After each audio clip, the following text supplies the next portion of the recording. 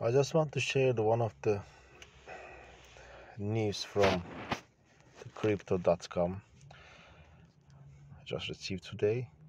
The crypto.com made a huge mistake. Let's get the details.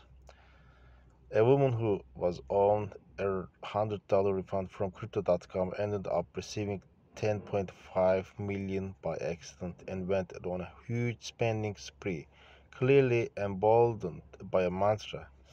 Fortune favors the brave. She sent cash to her family and friends and bought a five-bedroom house in Melbourne. It took the exchange 7 months to realize that a colossal error had been made.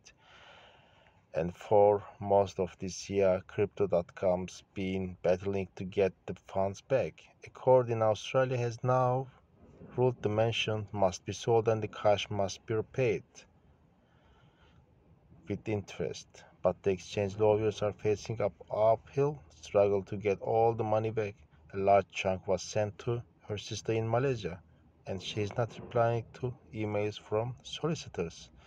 Let's see what's happened soon.